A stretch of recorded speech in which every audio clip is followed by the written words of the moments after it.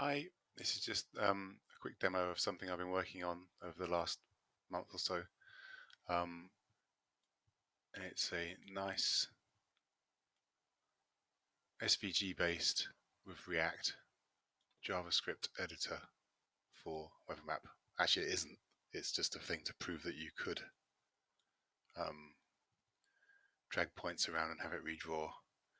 So there's a quick test for angled vires, which I haven't finished yet because they use a bunch of extra geometry. But the curved one works. So if I pull this one, it does live updates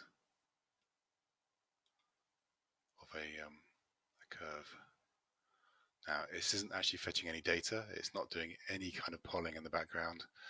It doesn't read config files. This is literally hard-coded into some JavaScript, but it's still pretty cool. And at some point, this will become weathermap, I think.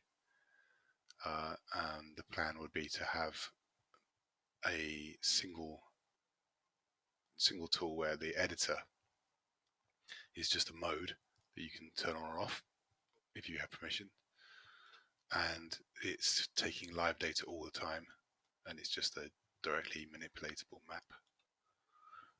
So these bandwidth labels are just sitting there as static text again at the moment, but again, the idea you can do constraints with this drag and drop tool. So I'd like to get it so that you can click on one of these and drag it up and down the link to position it.